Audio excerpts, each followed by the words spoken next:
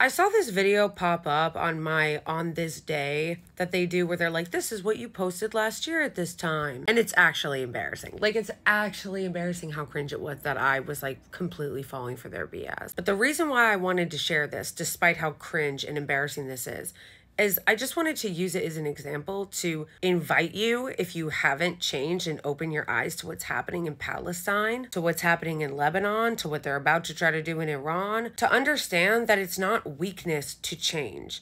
To admit that you are wrong or uneducated or uninformed or ignorant about something is not weakness. It is important to grow. We shouldn't know everything or think we know everything or be stagnant in our beliefs our entire lives. Being so stubborn and inflexible that you're unwilling to change when provided with new information and perspectives is not a flex, it's emotional immaturity. I saw this video because one of the IOF propagandists here that you can see I duetted was doing the put her finger down challenge, which, by the way, cringe. Like, the memification of it only 2 weeks after it happened should have been a red flag. And I, in this video, was doing the same thing, being like, well, you know, also Palestinians have been going through the same thing. Because even at the beginning of this, when I was believing all their lies, I still viewed the Palestinians as people and thought what was happening to them as well was awful. But at this time, I was still believing their lies about the resistance. Even at this point, on October 21st of 2023, I was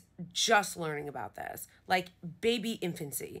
Did not understand. I am human. So when it first happened and I started seeing some of the footage come out that they were showing on the news, I was horrified. And every outlet I was watching after that, whether it was independent media or mainstream media, and that goes actually for my whole life on coverage of this, was reporting on what happened in such a way that was filled with lies and misinformation and one-sided bias and propaganda. And yes, at first I believed them. I know, embarrassing. Did not understand the IOF, did not understand the history of the country, did not understand the importance of the resistance. Like, this was my very beginning of becoming pro-Palestine. Because obviously once I understood the truth about what was really happening, I would never have shared something like this. But I didn't delete it. And the reason why I didn't delete it, or anything that I put on my Twitter at that time, despite the fact that Zionists will come out and be like, oh yeah?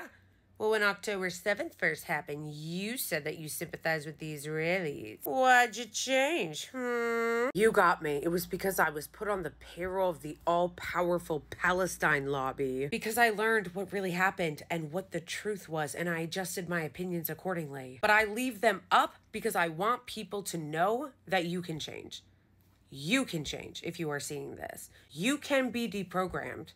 You can undo propaganda. You can unlearn things. I don't care how old you are. Because when this first happened, and I was so propagandized by the West without even realizing it, and so indoctrinated into Islamophobia without even realizing it, and so indoctrinated, whether I understood it or not, or realized it or not, into Israeli propaganda. Being told my entire life, they were such a great country. They were a democracy that just lived in a bad neighborhood. They were the only democracy in the Middle East. They were our allies, and they existed because they were there to protect Jewish people, you see. And guys, reminder that the thing about internalized bias and propaganda is that you're not aware consciously that you have it. Like, I never thought about the Israeli regime. I mean, that's part of the problem in the West, is that we don't think about foreign policy and how our foreign policy affects the entire globe, despite the fact that we're only 5% of the world's population. But my point is, the indoctrination was subtle and ubiquitous, because if anybody asked me about the Israeli regime, I would repeat all those talking points about how it was a democracy and it was a safe haven for Jewish people without even realizing that I was repeating propaganda. A land for a people with a people without a land, and all that other fucking bullshit we've been taught our entire lives. And of course, some subconscious indoctrination from the evangelicals, which